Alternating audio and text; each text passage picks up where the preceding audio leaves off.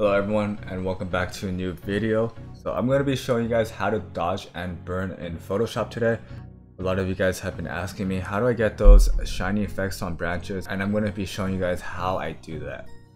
In this picture I did some basic adjustments already, so let's just go ahead and get started with the dodging and burning. So the first thing I do is I hit the curves layer. And what the curves layer allows us to do is it allows us to change the exposure for certain parts of the image.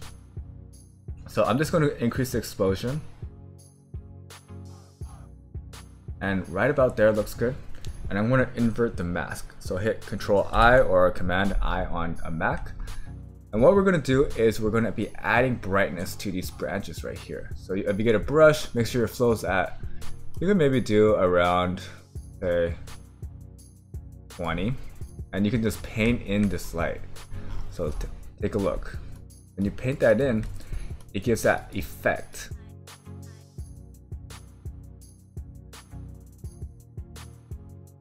Alright, so that branch looks pretty good. Again, I'm going to be doing this very fast just because it's a tutorial and I don't want to spend like 3-4 hours just touching up these branches.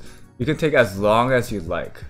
So you can even decrease the flow to go over the more precise areas. Like if I want to have like a more gradient type of feeling here, I can go over it twice. Right, same thing with here. I think I want to highlight this area. So right here is good.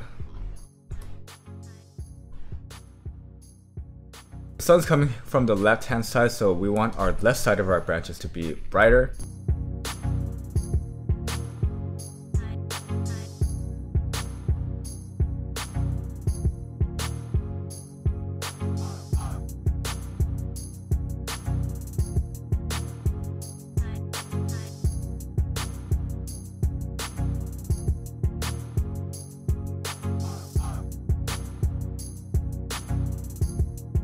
Okay, so that looks pretty good for our brights. You can maybe put a little bit more here, but I think it looks generally pretty good. What I'm going to do now is create another curves layer. I'm going to do the exact opposite. So I'm going to decrease the exposure a little bit, and I'm going to hit Control or Command Shift I. And I'm going to darken the darker parts of the branch, like right here. Right, we can darken it right here.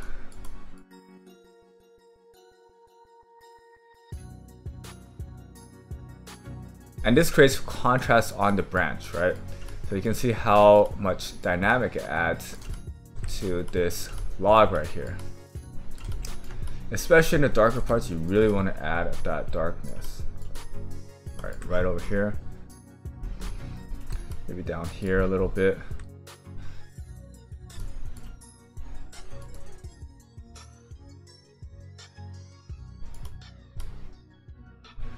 Maybe let's add some highlights here because this is getting affected.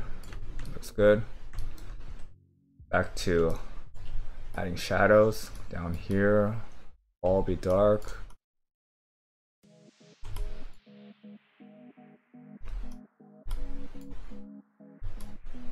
All of this area should be darker. Always use a low flow just in case, because if I use a high flow, check it out, it'll just become super dark and it won't look like it fades at all. I say using like 7.6, it's pretty decent.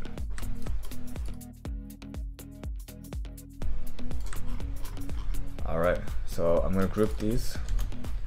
So this is what we have so far. Take a look. That's before and after. Pretty cool, huh? So I'm gonna name this dodge. Second one, burn.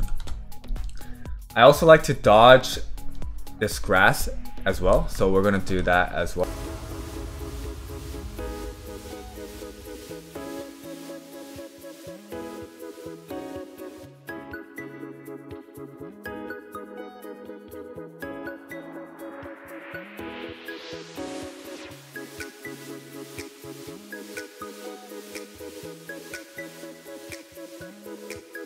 And we can also burn some of these patches.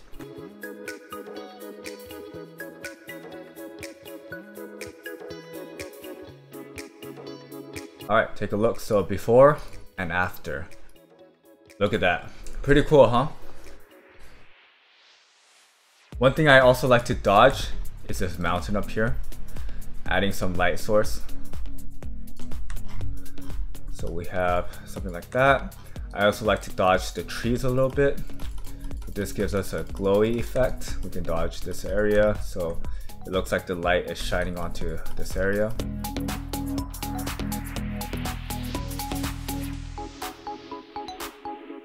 Next thing is I'm going to burn these sides over here to give it like a more complete look. So make sure you're using white and just go along the edge a little bit. Don't overdo this.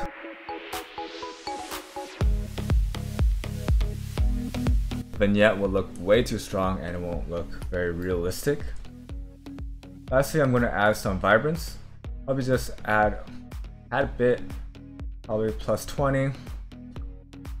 And I'm also going to add some contrast, plus 10. Just to make these branches pop a little bit more. So here's before and here's after. You can see that we made a huge change already.